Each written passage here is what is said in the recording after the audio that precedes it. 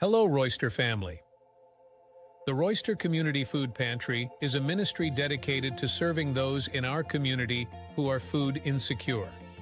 They distribute food to their patrons on Mondays, Wednesdays, and Fridays at 10 a.m., except for federal holidays.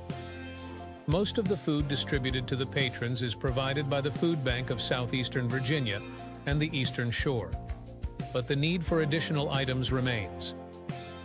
That is where you are asked to make a difference.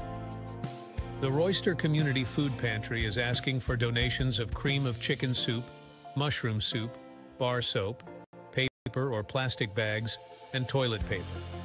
These items can be left on the table outside Monroe Chapel. Of course, monetary donations are always welcomed. The Royster Crafters Club continues to meet on the second and fourth Thursday of each month. The crafters meet in the church parlor at 5:30 p.m. If you like to quilt, crochet, draw, or just want to learn, come and join the Crafters Club for fun and fellowship. All crafts are welcome. Hello, Royster. Arthur here with an important announcement regarding the Old Testament Bible study. The Old Testament Bible study is pausing their Wednesday study of the Bible until after Easter. We do apologize for the inconvenience this may cause, but rest assured, we will return after Easter on the first and third Wednesday of each month to continue our study of the Old Testament. Are you in need of prayer? For yourself? For someone you know? Are you feeling that tug to pray? You are in luck. The Royster Prayer Group meets on the first and third Tuesday of each month. The meetings start at 5:30 p.m. in the John Monroe Chapel.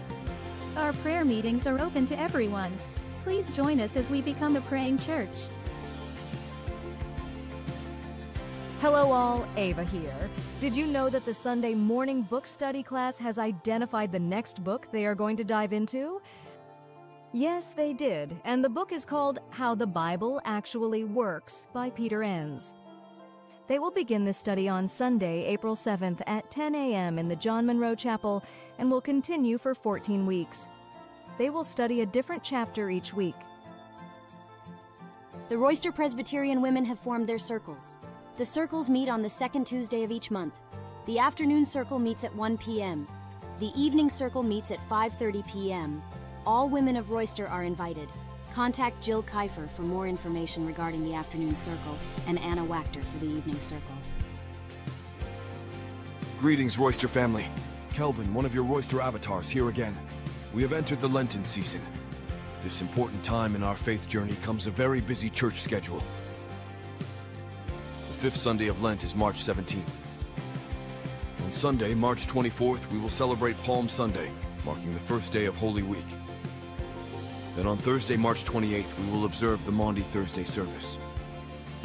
On Friday, March 29th, we have been invited by our brothers and sisters at Third Presbyterian Church to join them for a Good Friday service. On Easter Sunday, March 31st, we will have two services. There will be an Easter sunrise service in the John Monroe Chapel at 6:30 a.m. It will be followed by a more traditional Easter service at 11 a.m. in the sanctuary. We look forward to seeing you at these upcoming services. And never forget, Royster is a place where everyone is welcomed, even me.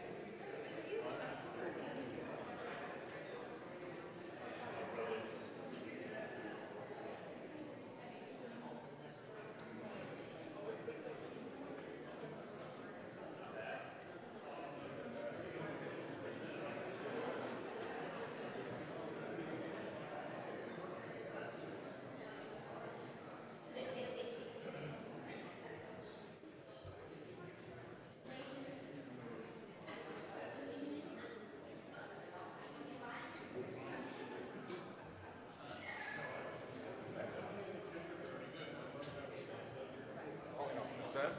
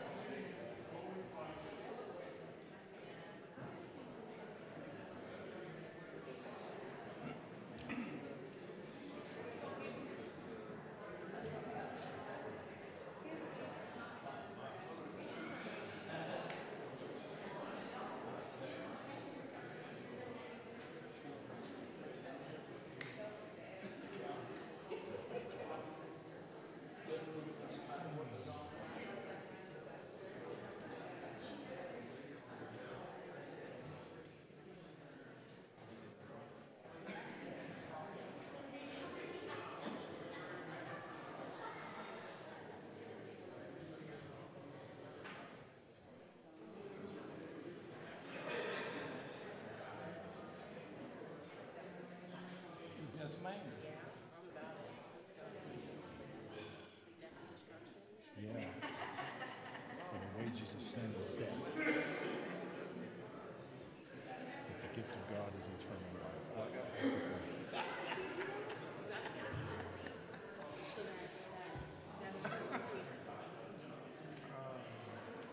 The hillbilly that did my mother-in-law's funeral back in the day leaned into the wages of sin is death.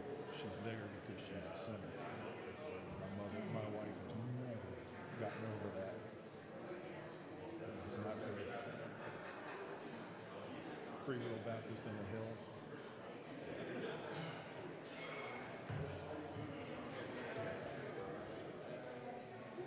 The gift of God is eternal life in Christ, Jesus our Lord. Good morning. Good morning. Welcome. We are in the midst of Holy Week, believe it or not. We've got Palm Sunday today.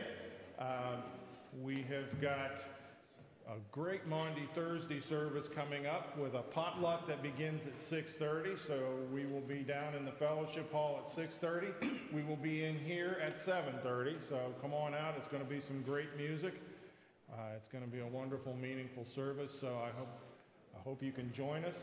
And then we have got a special thing happening on Good Friday at Third Presbyterian. We are gathering with our friends at Third, and First United will also be there, and rumor is Calvin Presbyterian may show up. And as God would have it, as my good friend Veronica says, Third Presbyterian was scheduled to bring a lasagna dinner for the Nest folks, the homeless folks that we were housing, and when we canceled it, they had a whole bunch of kits that they had distributed to people to make lasagna. So at 6 o'clock on Friday, they are hosting a lasagna dinner. So we don't have to bring anything. It is not potluck. Just come on out and have a lasagna dinner and enjoy Good Friday service at 7 o'clock. So that I am looking forward to. Ought to be a good time. And then we've got an Easter sunrise service for the gathering. We will be starting it at 6:30 in the morning. It will be inside in the Monroe Chapel. This early in the year, we're not going to try to go outside, but if you feel like coming to a early service, come on out. And those are going to be some exciting times. I don't think a celebration of what Jesus went through would be complete without a session meeting, so we're going to have a session meeting on Tuesday as well. So those of you who are elders, get your reports into Jill and be ready for the session meeting. The following week, I am on vacation. So starting Monday, I will be on vacation, and Reverend Goodbow will be preaching and officiating communion. So that'll be on the 7th. And now we have a distinguished guest that we haven't had amongst us for a while. Jill, you want to come on up and make your announcement? 2 weeks ago.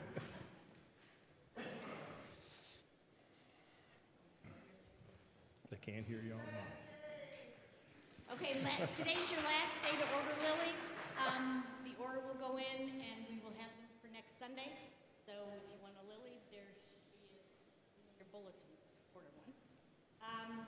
One Great Hour of Sharing is one of our missions that we support during the year. There are envelopes for that. They should be either in the pews or in your bulletin today and next Sunday. And we already, if we do have lilies and you don't want to take your lily home, we're going to ask one of our members who loves to do gardening outside. He would create a lily garden right outside the door where the blue awning is. There's already some lilies coming up there. So he can plant those lilies that you might not want to take home with you. And yes, session report. Be here on Tuesday night, 6:30. Be here, we swear. And on that happy note, you have an announcement? All right. I just want to say thank you very much to Penny and Josh. They've been helping me with the coffee area because sometimes I'm running a bit late. And I also want to say thank you to everyone that's brought in things to use and also made donations. Thank you. There's a whole bunch of new flavors for tea, and it's decaf. All right, beautiful. And on that note, we come into the presence of the Lord God. Let us lift up our hearts and worship the Lord.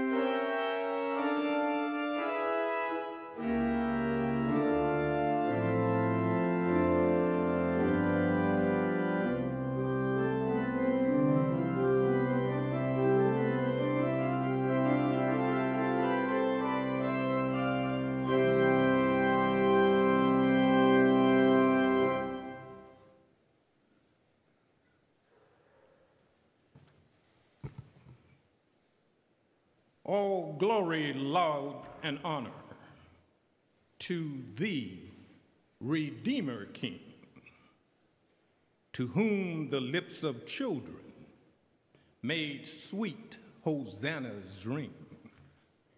Thou art the King of Israel, thou David's royal son, who in the Lord's name comest, the King and Blessed One.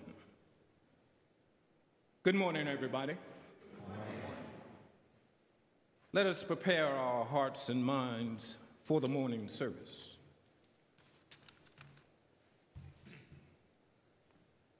Then they brought the colt to Jesus, and threw their cloaks on it, and he sat on it.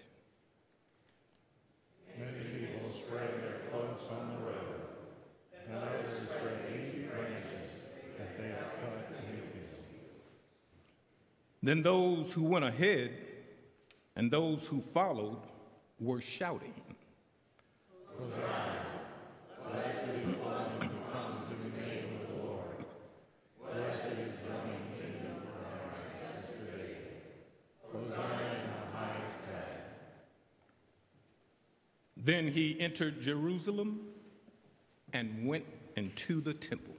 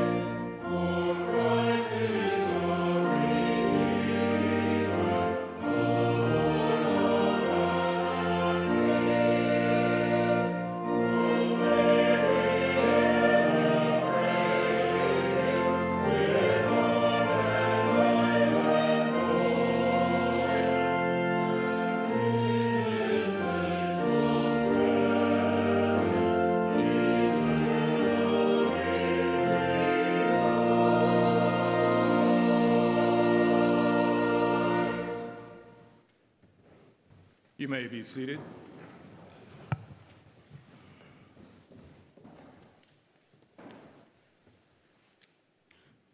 As we watch the gate open for Jesus' triumphant entry, let us open the gates of our own hearts, that we may confess with all honesty the sin that resides within us.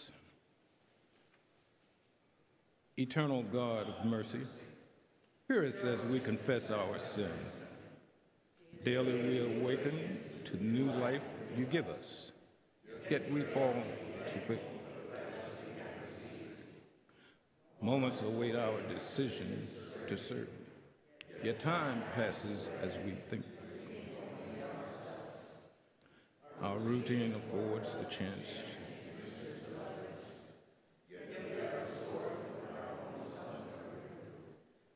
The day is soon past. Forgive us for casting aside the precious time you give us each day.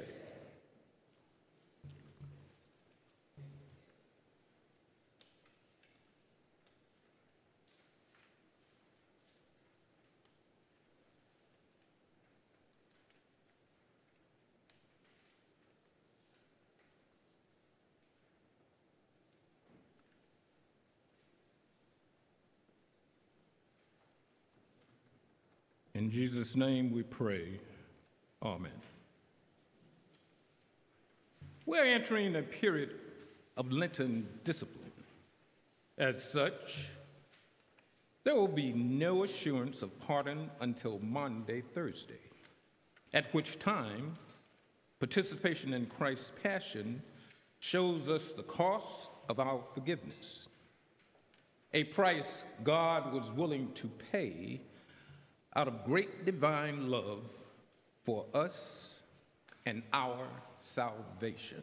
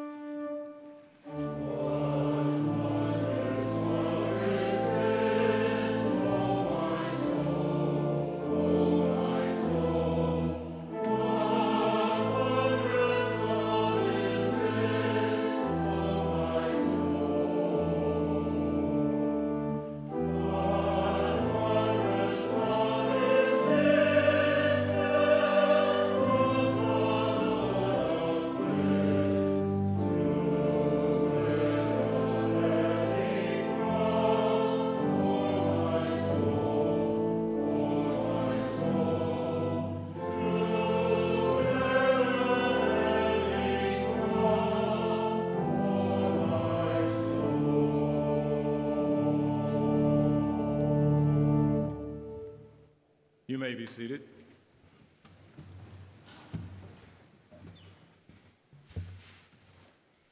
Let us pray. Holy God, Word made flesh, let us come to this Word open to being surprised. Silence our agendas. Banish our assumptions. Cast out our casual detachment. Confound our expectations. Clear the cobwebs from our ears. Penetrate the corners of our hearts with this word. We know that you can. We pray that you will.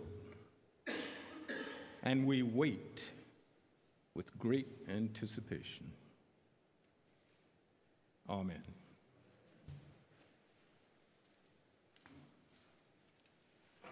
The New Testament readings are as printed in your bulletin.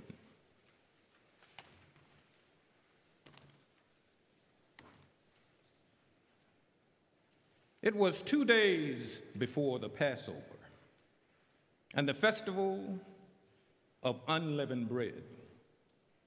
The chief priest and the scribes were looking for a way to arrest Jesus by stealth and kill him.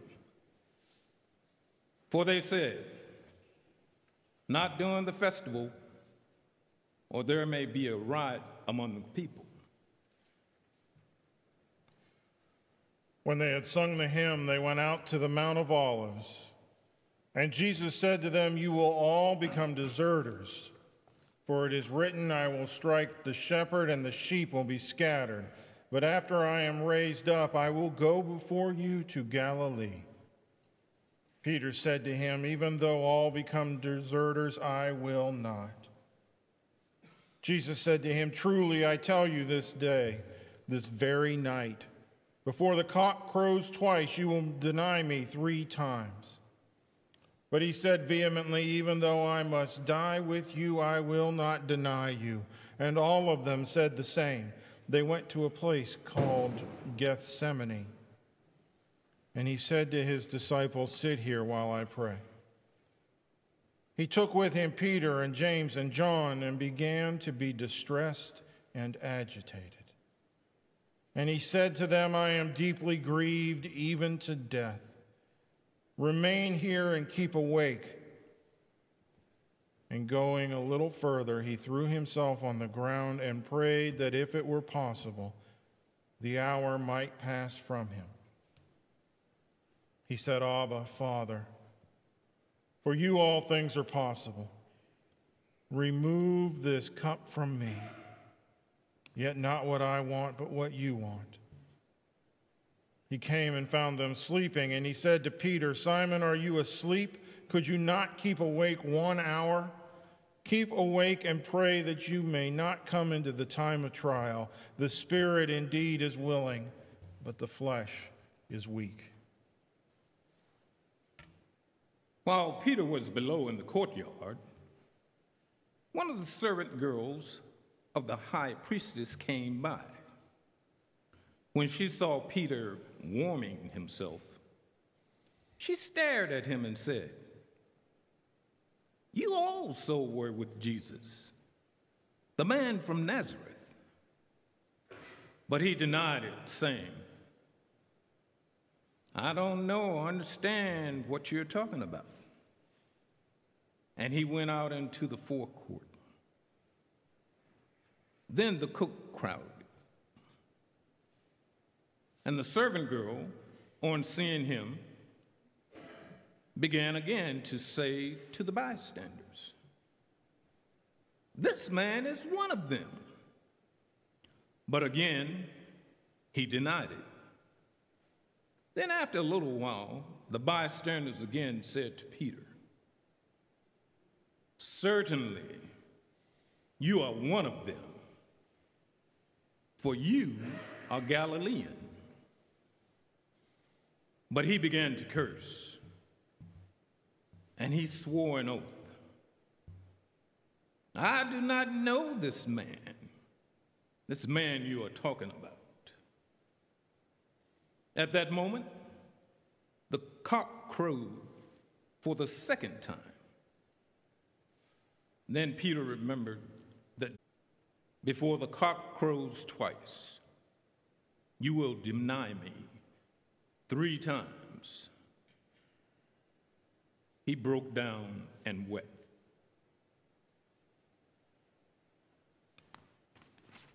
Now at the festival, he used to release a prisoner for them, anyone from whom they asked. Now a man called Barabbas was in prison with the rebels who had committed murder during the insurrection. So the crowd came and began to ask Pilate to do for them according to his custom. Then he answered them, "Do you want me to release for you the king of the Jews?" For he realized that it was out of jealousy that the chief priests had handed him over. But the chief priests stirred up the crowd to have him release Barabbas for them instead. Pilate spoke to them again. "Then what do you wish me to do with the man you call the king of the Jews?" They shouted back, "Crucify him." Pilate asked them why, what evil has he done? But they shouted all the more, "Crucify him." So Pilate, wishing to satisfy the crowd, released Barabbas for them. And after flogging Jesus, he handed him over to be crucified. The grass withers and the flower fades.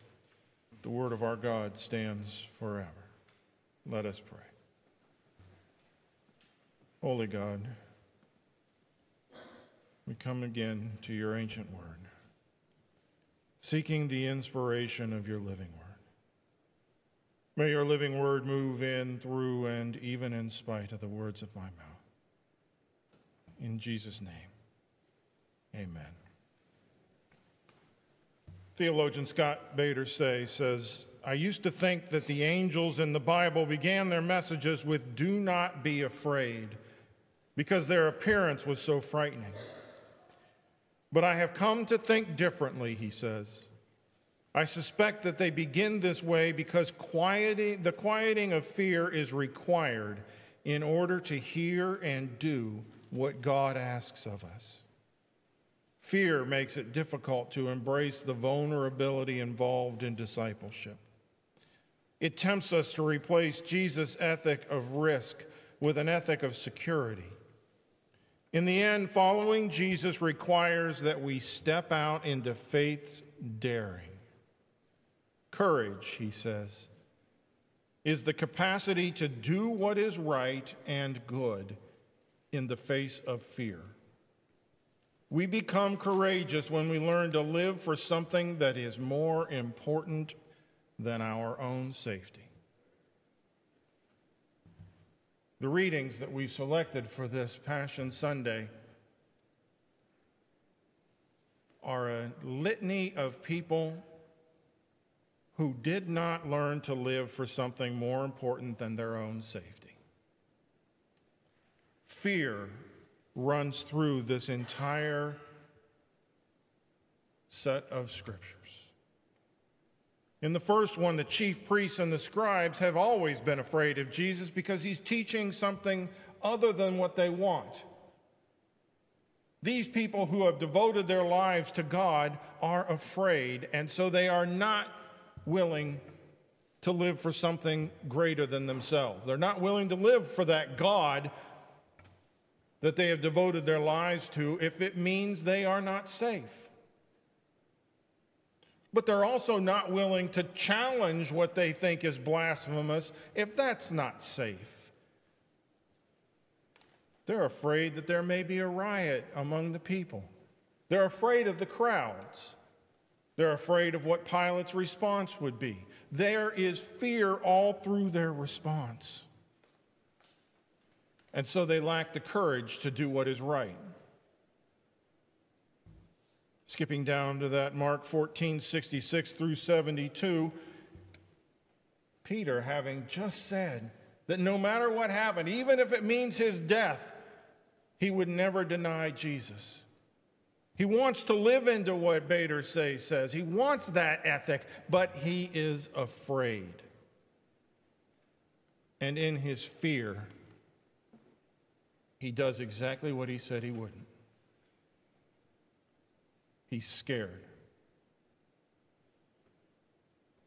You get to the Pilate reading. And the crowds that were cheering Hosanna, Hosanna at the beginning of our service have begun to chant crucify, crucify as they realize the person they wanted to save them has been arrested and is in mortal danger. And God help us if that is us.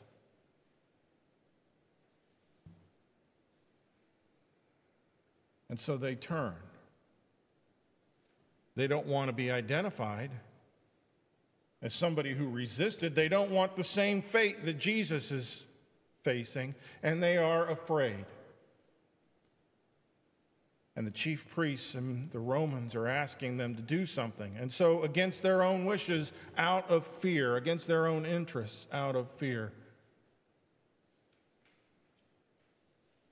they say, crucify, crucify.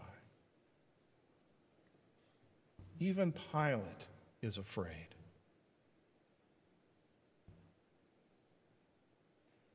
Pilate is afraid that the crowd won't be satisfied. If the crowd's not satisfied, they may riot. If they riot, those above him in the Roman hierarchy will come down on him. He is afraid, and so he does what has to be done. Not necessarily what he wants to do, but what has to be done. Fear runs through the entirety of these readings. And it makes people do things that they don't want to do. It makes them become somebody they don't want to be. It makes them turn their backs on the things that they've always said they believed, because they are afraid. The contrast is in that middle reading where Jesus is obviously, he says, deeply grieved. How could you not be? It's not just death, but everything that he will go through to get to death. How could that not scare you? How could that level of violence and hate that you are going to endure not scare you? And yet, there is the courage to live for something that is more important than his own safety. Right there it is. He is the only one in this entire page of readings that does not act out of fear. And that fear continues. We're in the midst of the Passion, and it may be untoward to skip ahead to Easter, but we're going to because we're in Mark. And I want to read you the last two verses in Mark. Chapter 16, verse 7. But go tell his disciples and Peter, this is the angel speaking to the women, that he is going ahead of you to Galilee. There you will see him, just as he told you. So they went out and fled from the tomb, for terror and amazement had seized them, and they said nothing to anyone, for they were afraid. They said nothing to anyone. Even God saying Jesus has been raised from the dead, go and tell, doesn't quiet the fear. There is fear, there is terror, and it makes them quiet. Except it doesn't, right? We wouldn't be here. Somebody had to get the courage to say something. Somebody had to speak. Peter says, courage requires community, both for the learning of courage and the living of it. And this community is not just of the present, but all those who have gone before us. Developing the virtue of courage requires not only this community that embodies and remembers courage, but a community in which our fears can be given voice. And I think he hits it right there. A community in which our fears can be given voice. We come together, we are a church, because we all have the same fears. But until we name them, they own us. Until we find ourselves in the midst of the community and somebody can say what scares them, it holds us all. Anne Lamott says, the first words of salvation are me too. And I think that's what happens here. At some point, these women are walking away, and I don't know if it took 100 yards, I don't know if it took 100 days, but at some point, one of them turns to the others and says, that scared me. Me too. I'm afraid to go tell Peter and the others about what we saw. Me too. I'm afraid to go to Galilee. Me too. You can almost feel it as I speak it, can't you? That there's this lifting of that fear. And all of a sudden, these women are no longer standing alone in their fear. But they're saying to each other, me too. And out of that comes the courage to tell somebody, because Mark wouldn't have written it if we hadn't told somebody. It comes from that community that gathers, not just in hope, but in the willingness to say to each other, I am afraid. I am afraid of dying. I may not be afraid of what comes next, I believe, but I am afraid of what I will face to get there. I am afraid of my wife dying and leaving me alone.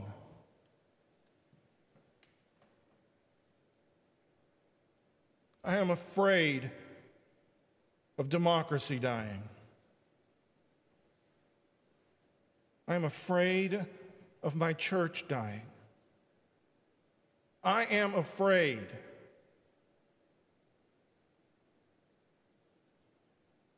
Me too. Me too. Goes a long way. I think Anne Lamott is right. It's the beginning of salvation, that me too. Courage doesn't just spring.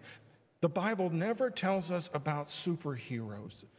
The Bible tells us about communities that gather together and together work to bring about God's kingdom. The Bible tells us about families, about churches. It is always in those communities that are willing to love each other and to hear each other's "I am afraid." And that becomes especially potent in a community like ours, where we are so different from each other in so many ways that sometimes it can feel like the things one person fears are not even understood by another. And yet at the core of it, there is all of the, we fear death, we fear safety, we fear violence, we fear poverty, we fear hate. I am afraid of those things. Me too. Me too. In a perverse way, what unites all of humanity, what unites most of the people in these readings, is a fear of what is happening that is beyond their control. But what God is telling us in this is that's not the final answer. What really unites us is the hope that Jesus Christ provides. What really unites us is a community that says, "Me too," and helps us stand against those fears. This is what is happening not only on Easter, but on Pentecost. A group of people are coming together, bound not just by their fears. They were gathered in the room afraid of the Jews. They were not just bound by their fears, but by the "me too" of "I saw the flames above my head." The "me too" of "I have experienced this God who was dead and now has been raised." The "me too" of "I do not fear what happens beyond the grave." The "me too" of "I have a community that will love my wife if I die first and love me if she goes."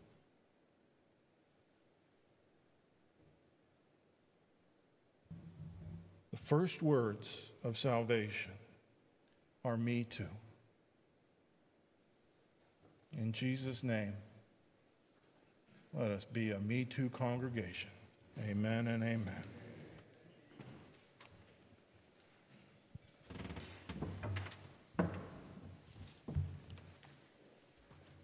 Let us stand as we recite the affirmation of faith. And it's also on page 14 of the blue hymnal.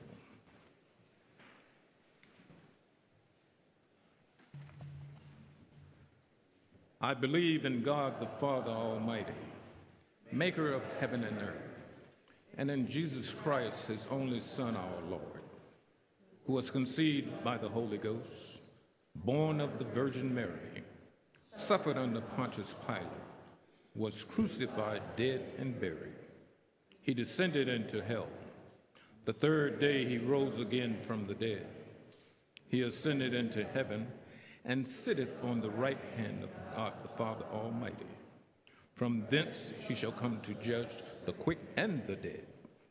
I believe in the Holy Ghost, the Holy Catholic Church, the communion of saints, the forgiveness of sins, the resurrection of the body, and life everlasting.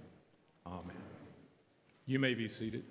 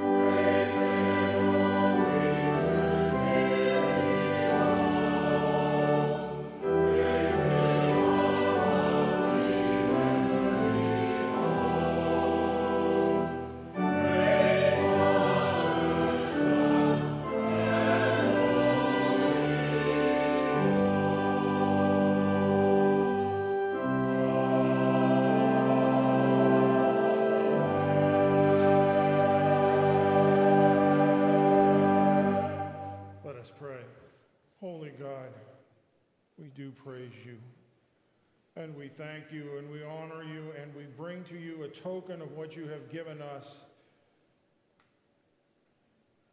that you might know how deeply we want to trust you and have the courage to follow you. In Jesus' name, amen. Hold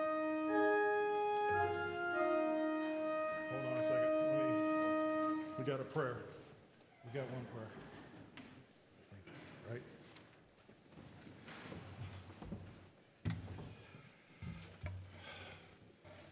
It hasn't been in the bulletin for a bit, and we've been doing the Lord's Prayer down there, so.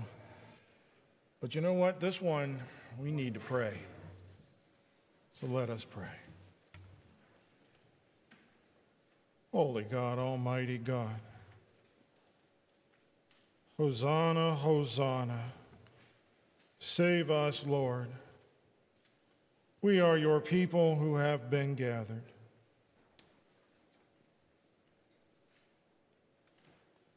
And we fear.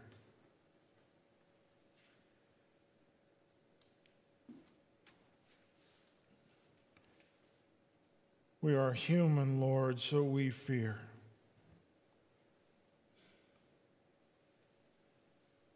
Look into our hearts. Look deep within who we are and see our fear. We lay it before you, before your cross. Look into the hearts of those you have gathered in our community. You know where there is a me too. For every fear in this room, there is a me too. Lord, put a fist in our back and cause us to reach out to each other, to name the fear, to share the fear, that we might experience the courage that comes when 2 or 3 are gathered in your name, that comes with the me too. Lord, we gather on this day, preparing to walk the Holy Week walk, and when we survey the wondrous cross, help us to see the me too. For every time we say, I am afraid of losing someone I love, God the Father says, me too. Every time we say, I dread my own death, my own passing from this life, God, the crucified Son, says, me too.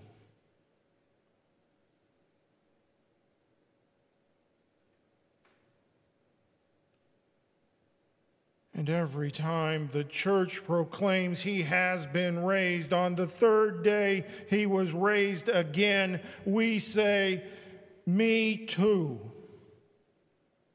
As death was not the final answer for Jesus, our Lord and Savior, neither shall it be for us.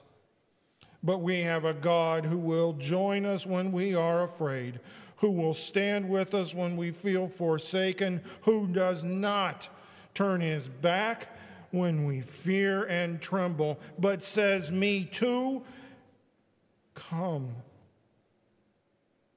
I will give you rest.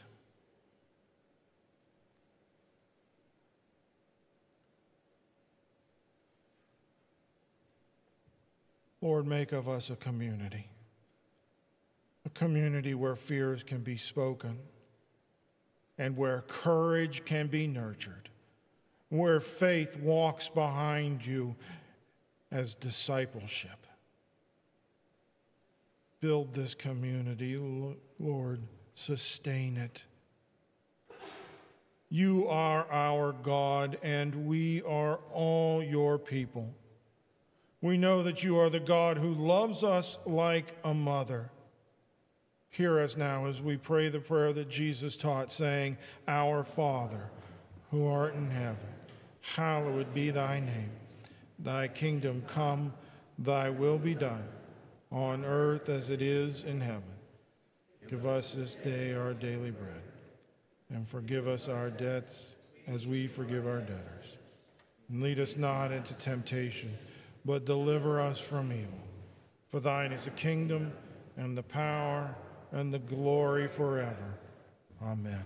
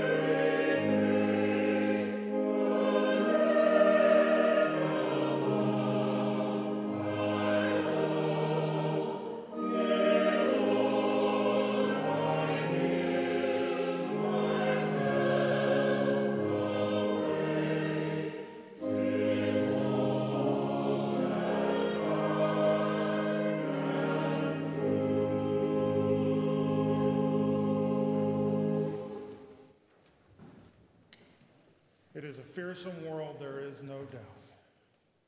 But God has gifted us with this community, formed by his Spirit and gathered around his Son, that we might have courage. Not through fear denied, but through fear shared and faith shared. Go now into this world, knowing that God's love and this community are stronger than the fear of this world. And may the Lord remain between me and thee while we are apart each from the other. Amen.